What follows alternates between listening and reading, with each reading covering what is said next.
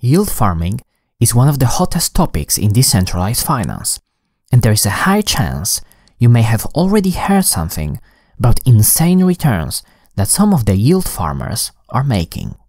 So what is yield farming? How did it all start? What are some of the examples of yield farming?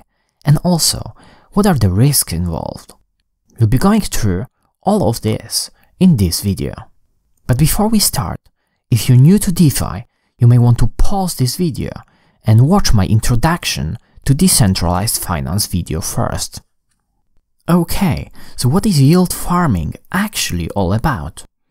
Yield farming, in essence, is a way of trying to maximize a rate of return on capital by leveraging different DeFi protocols. Yield farmers try to chase the highest yield by switching between multiple different strategies.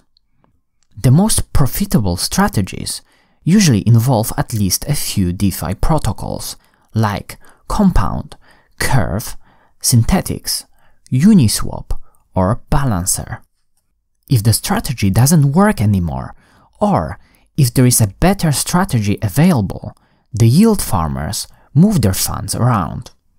They may, for example, move the funds between different protocols, or they may swap some of their coins to other ones that are currently generating more yield. In our yield farming world, this procedure is sometimes called crop rotation. To compare it to traditional finance, you can imagine people trying to find the best saving account with the highest APY. APY stands for annualized percentage yield, and it's a common way of comparing rates of return on your money across different products. It's also a common way of expressing the returns of different yield farming strategies. Speaking about APY, it's common to see traditional saving accounts having around 0.1% APY, and anything above 3% is pretty much unheard of these days. When it comes to yield farming, the returns can be pretty insane, with some of the strategies bringing as much as 100% APY. So how is that possible, and where is a catch? There are three main elements that make such returns possible: liquidity mining, leverage, and risk. Let's cover all of them before we jump into some common strategies. Liquidity mining is a process of distributing tokens to the users of a protocol. One of the first DeFi projects that introduced liquidity mining was Synthetix, that started rewarding users who helped with adding liquidity to the SETH pool on Uniswap with SNX tokens. Liquidity mining creates additional incentives for yield farmers, as the token rewards are added on top of the yield that is already generated by using a certain protocol.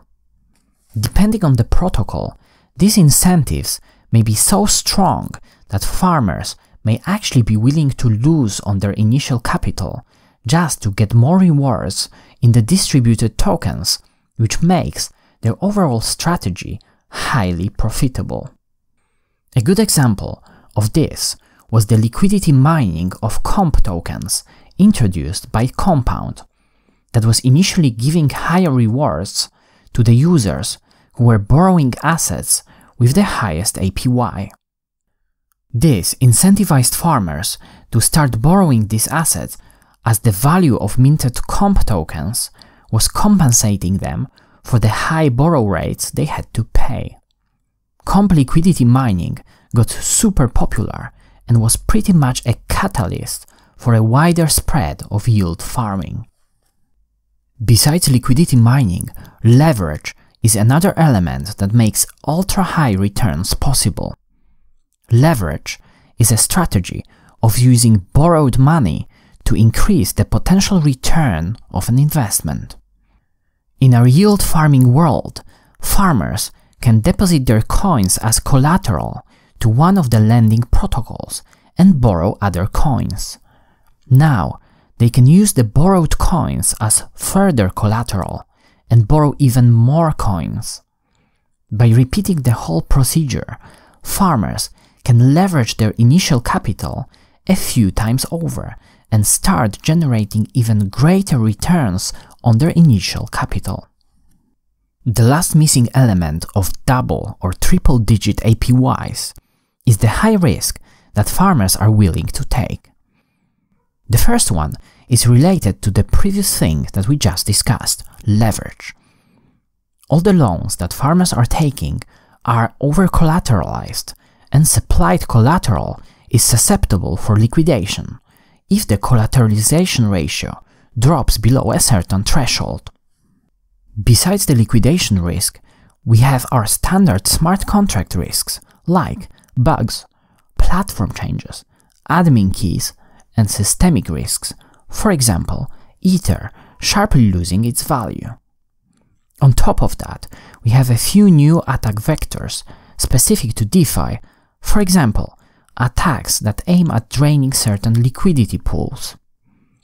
All of these risks put together are yet another reason why yield farming returns are so lucrative.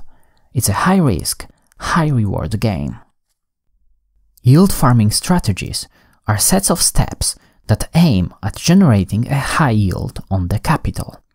These steps usually involve at least one of the following elements: lending, borrowing, supplying capital to liquidity pools, or staking LP tokens.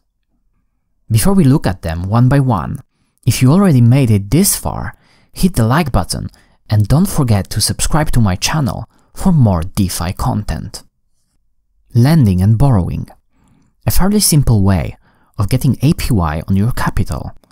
Farmers can, for example, supply stable coins such as DAI or USDC on one of the lending platforms and start getting a return on their capital.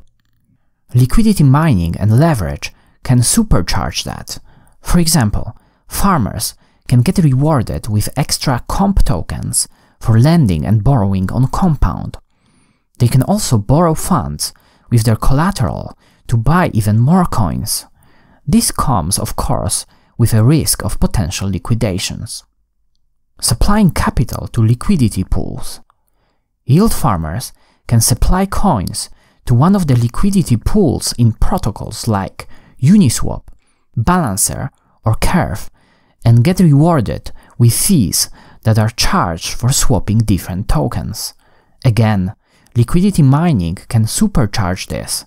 So, for example, by supplying coins to certain liquidity pools, farmers are rewarded with extra tokens. Balancer is a good example of a protocol that rewards liquidity pool suppliers with extra BAL tokens, increasing their APY. Staking LP tokens.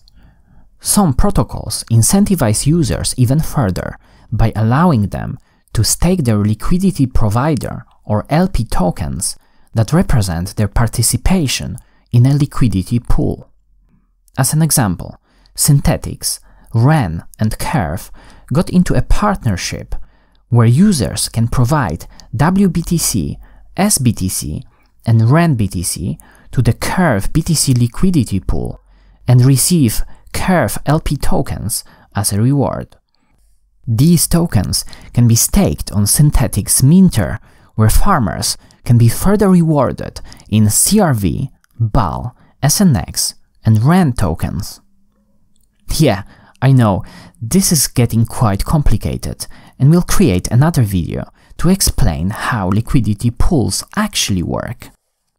Some of these strategies can also be combined, so yield farmers can maximize their returns even further.